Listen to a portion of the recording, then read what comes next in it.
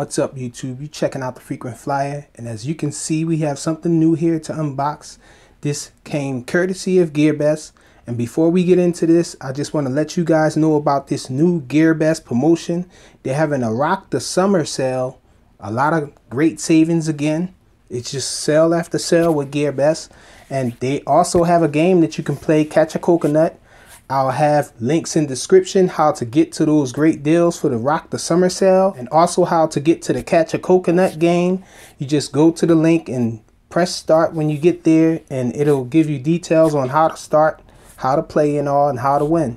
So right now we're doing the unboxing of this courtesy of GearBest. It's the Yuzheng 668, and let's get right in here and see what this thing looks like.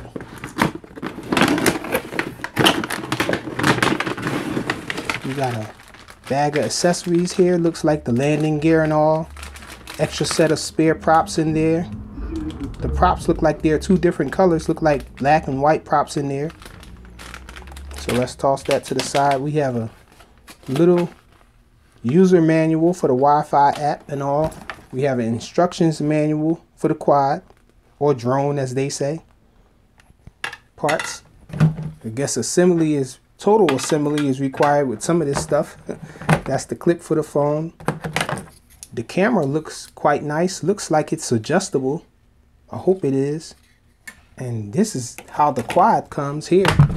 And we have the transmitter with these two things on it. Remove those, sit this back here. Okay, so this is what the quad looks like. I think this is the front here. So nice. They give you different color props up front than the rear ones for orientation. Let's get this thing put together halfway at least and see how this thing looks. I assembled it and it didn't take very long to do. So this thing has a pretty interesting looking camera there, and I'm betting that the camera moves. You can adjust the camera from the transmitter there. The transmitter looks like it's a Wi-Fi FPV model, so you have to use, well, you can use this with your phone to do FPV, line up shots and all. And I'm looking to see which one of these buttons on here, probably one of the trim buttons, will adjust this camera, I'm guessing. And so pretty nice looking little quad here.